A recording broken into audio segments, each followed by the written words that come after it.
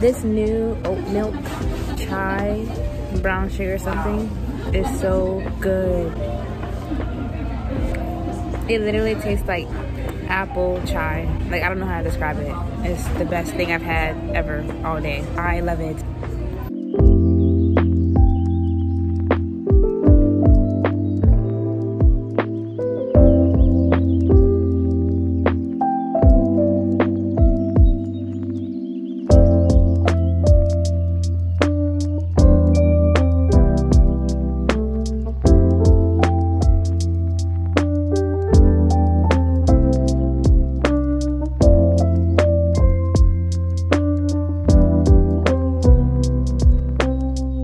Getting a cold drink was probably a bad idea because my fingers are about to fall off and they're so cold. But the drink is really good, but yeah, not a good idea. And then I'm holding these books and I need to get a basket and life is happening to me.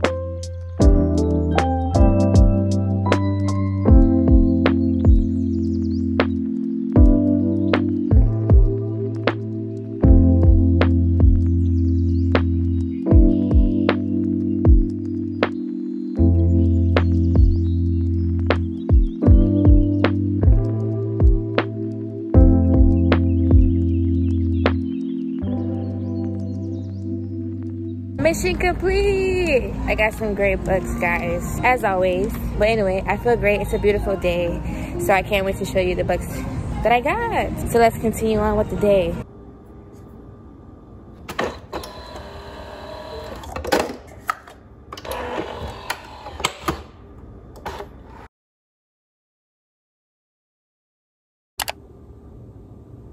We are back from a long day of shopping. Now I have Barnes & Noble here and I have Target over there. So this is a whole side note, but I stopped at Target on my way home from Barnes & Noble because I couldn't resist. And I ended up buying like a bunch of like winter / holiday decor things because it's about to change into like Christmas season. And that's my favorite time of the year. So I'm going to like redecorate my entire home in about a few hours after I finish discussing all the books that I got. But anyway, if you're interested in seeing me turn my home from fall to like holiday Christmas theme, then I would highly recommend you check out my other channel. I created another channel specifically for like my day-to-day living, like the random things that I do in my life. Exhibit A being stopping at Target when I know that I shouldn't be and buying a bunch of like winter / Christmas holiday decor things. So if you're interested in seeing that come to life, then I highly recommend you subscribe to that new channel. The video is gonna be out very soon, but if you wanna make sure that you see the video and all kind of things, and subscribe, and it also gonna help support that channel, so that will be really cool. I'll leave the link to that channel in the description box below. Anyway, back to Barnes & Noble. The first book is like a new one. This book literally just came out this month. It is called Check and Mates by Ali Hazelwood.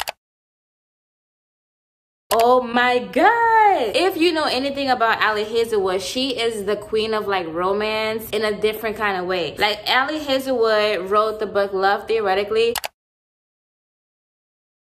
So if you've watched my 24-hour reading vlog, I literally was raving about that book. I gave that book 5 stars. This is her newest release, Check and Mates, and I've heard nothing short of great things about this book. It's a lot shorter than Love Theoretically, but I loved Love Theoretically. Like, it was a good book. To be honest, I've only read Love Theoretically by Ali Hazelwood. I know she has other books like The Love Hypothesis and like Love on the Brain, something like that. So I was like, I need to read another one. So this is her latest novel, and so I had to read it, you know? I was like, oh my gosh, she wrote another one. And I love this cover. It's so cute. It's actually like glistening in this lighting, which is really cool. I was sold when I read The Perfect Rivals to Lovers Romance.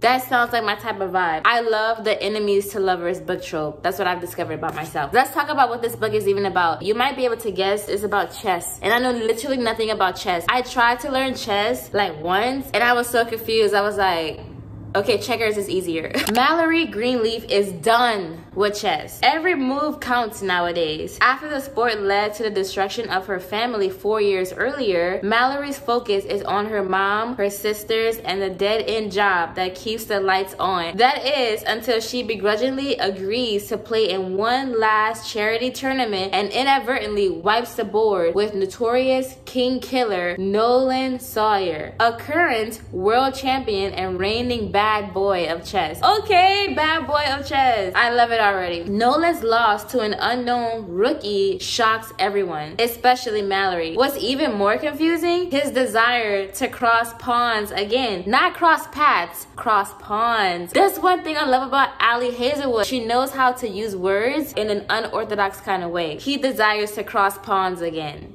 Girl, sign me up to see that. What kind of gambit is Nolan playing? The smart move would be to walk away, resign, game over. But Mallory's victory opens the door to sorely needed cash prizes, and despite everything, she can't help feeling drawn to the enigmatic strategist. As she rockets up the ranks, Mallory struggles to keep her family safely separated from the game that wrecked it in the first place. And as her love for the sport she so desperately wanted to hate begins to rekindle, Mallory quickly realizes that the games aren't only on the board. It's not. The spotlight is hotter than she imagined, and the competition can be fiercely attractive and intelligent and infuriating.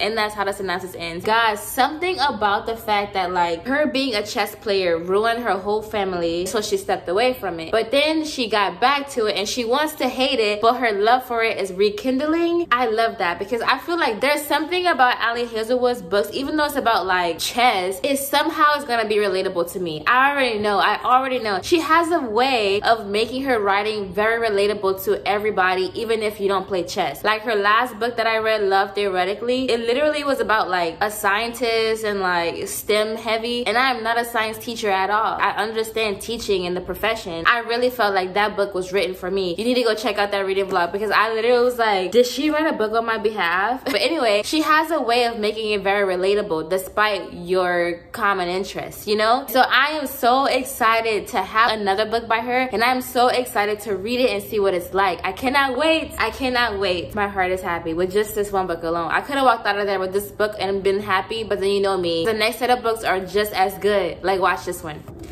So I got it. I had to pick up because literally people told me, get it, you have to get it, get it, you should get it.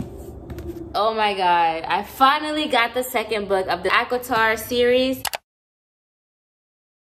In my 24-hour reading vlog, I read the first book of the ACOTAR series. It's like full circle. Like I'm back to another Ali Hazelwood book, which was not part of the plan. And I had the second book of the ACOTAR series, and I literally read from both of these authors in that 24-hour reading vlog. What was that about? I'm telling you, I did not plan this. I just went to Barnes & Noble and was like, let me see what I find. And then I found the gem, like right when I walked in. I knew that I was gonna get this one. Literally, so many of you guys left a comment and was like, you need to read the second book. The second one makes the first book make sense. The second book is so much better than the first book. The second book, get it. So I got it. I wasn't the biggest fan of the first book of the ACOTAR series. Go watch that video and I'll stop talking about it from now on. I didn't like some of the tropes that happened in that book, and I think that's what got me. But I love fairy tale stuff. I love like other world type of stuff. Like those are my tropes, you know? Anyway, all that is to say is I was gonna completely stop that series after I read the first one, and I even said it in that video. So I was like, okay, let me give it another chance. So here's the second book, and it's a lot thicker than the first one. But something about Sarah's writing is pretty unique as well, in the fact that like she makes really digestible books. You just like want to keep reading and keep reading, and I love the lengths of her chapters. This book has the potential of being read like pretty quickly because of how captivating and how great of a storyteller she is. If you know anything about series, you can't really talk about the second book because it's probably going to spoil the first book for you. I won't really talk much about this book, but I will link that video of my 24-hour reading vlog in the description box if you want to go see everything that I thought of the first book of this series, what it's about, and all the things. I'll leave it below. And also, if you want to see what I thought about Love Theoretically from this author, Ali Hazelwood, it's all in the same video somehow because life is happening to me, and that's great. I'm kind of really excited to see what the hype is about with this one, and if this book isn't good, I'm done. I'm done with you guys. But if this book is good, then I'm gonna be like, you know what? Y'all were right, and you have put me in my place. So stay tuned for my wrap up for whenever I read this book. I will definitely talk about it. So let's move on. The next book I got was Powerless by Lauren Roberts. Dude, okay, let's talk about the back of this book. It says, Peyton, thief, ordinary, survivor. I've never been looked at like it's a privilege to be in my presence, an honor to hold my gaze, a gift to get a glimpse of me. Not until I met him. Oh my God, those two sentences alone makes me want to dive into this book immediately. I've never been looked at like it's a privilege to be in my presence. Like, honestly, same. I want to be looked at like that, okay? It's like, come on guys, like, where are you? And then it says, Kai, prince, elite, enforcer. If I am to be her enemy, I want it to be because she loathes herself for wanting me. She is the very thing he has spent his whole life hunting. He is the very thing she has spent her whole life pretending to be. And fate ensured they would find each other. But still, what is this book about? I have no idea. It says, hunted, hunter, destined for each other. Let me keep going. The elites have possessed powers for decades, gifted to them by the plague, while those born ordinary are just that. Ordinary. Banished from the kingdom of Ilya and shunned from society. No one knows this better than Peyton Gray, an ordinary posing as a psychic to blend in with the elites. So she's supposed to be banished, but she's trying to pretend like she's one of them. Girl, that is some tea. That is some tea. But when she unwittingly saves one of Ilya's princes, Kai Azur, she's thrown into the purging trials, a brutal competition showcasing the elite's powers. So she's thrown into a competition that's going to showcase her powers. I'm sorry, her non-existent powers, because they don't exist. It says, if the trials and the opponents within them don't kill her, the prince she's fighting feelings for will, if he discover what Peyton actually is. Completely ordinary. Do you want to read this book or what? Oh my God. I love the design on each chapter. Like, that is super, super creative. Another thing, as I'm flipping through this book, it looks like it goes back and forth between their perspectives. It says Peyton, and then you flip, flip, flip, and then the next chapter, it says, oh, Peyton again. But wait, I'm pretty sure it goes back and forth between their perspectives. Let me see. Yep, and then it says Kai, right? We get to see what Peyton thinks, we get to see what Kai thinks. And I'm curious as to what they all think, honestly. So I'm super, super excited to read Powerless. Like, this makes me so happy. Like, I'm such a, yeah. Okay, another book that I got. This is like a very, very different genre of books. This is a memoir. Now, this is a pretty popular person. You might know her. This one, Britney Spears, The Woman in Me.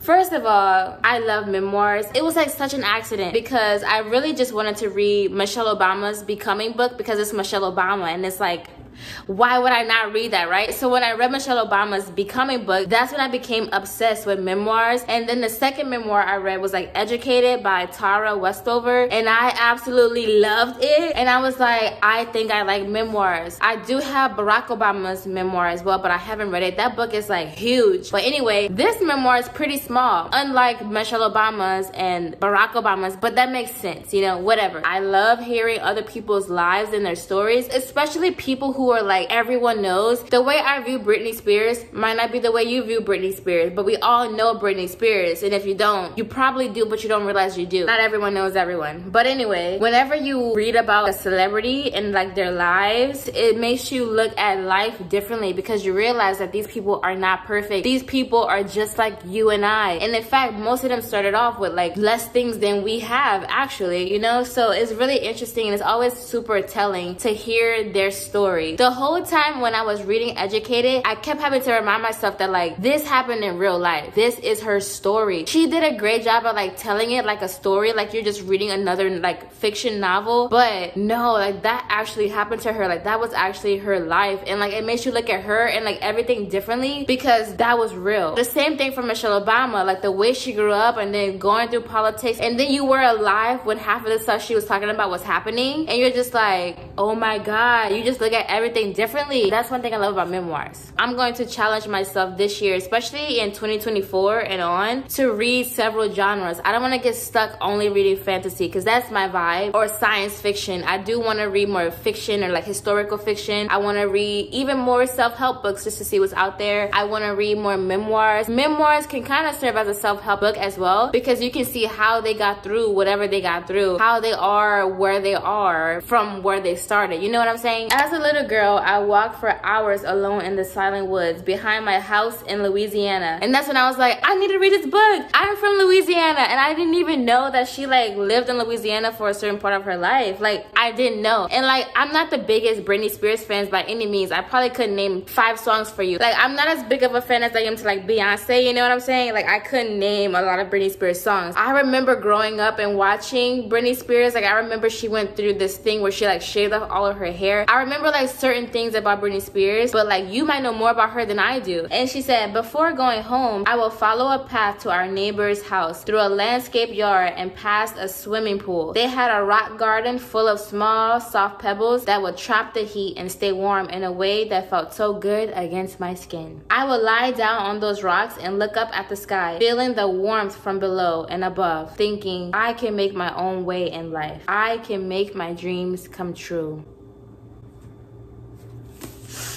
That's inspiring, right? The Woman in Me is a brave, astonishingly moving story about freedom, fame, motherhood, survival, faith, and hope. In June 2021, the whole world was listening as Britney Spears spoke in open court. The impact of sharing her voice, her truth, was undeniable, and it changed the course of her life and the lives of countless others. The Woman in Me reveals for the first time her incredible journey and the strength at the core of one of the greatest performers in pop music history. Written with remarkable candor and humor, Spears' groundbreaking memoir illuminates the enduring power of music and love, and the importance of a woman telling her own story on her own terms at last. And look at this, girl, it is just giving. It is just giving. I have no idea what I'm about to get myself into, but I'm excited. And I know Britney Spears used to date Justin Timberlake, right? Or am I making that up? Anyway, I cannot wait to get into this book. Like, I'm so happy that I'm reaching one of my goals, reading outside of my normal book genres. I'm reading outside of fantasy, so that's cool.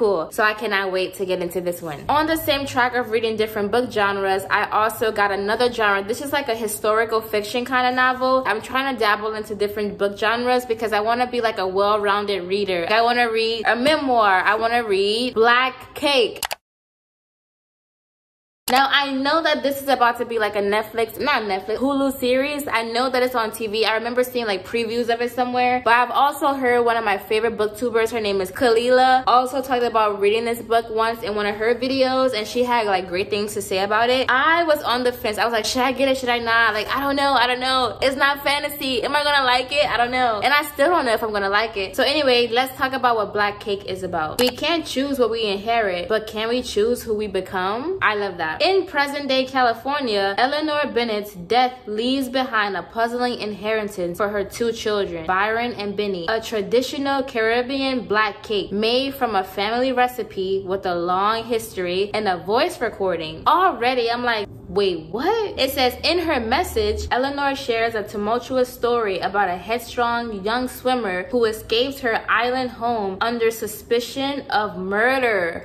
I don't remember reading that at Barnes & Noble. Like, murder? The heartbreaking tale Eleanor unfolds, the secret she still holds back, and the mystery of a long-lost child challenge everything the siblings thought they knew about their identities and themselves.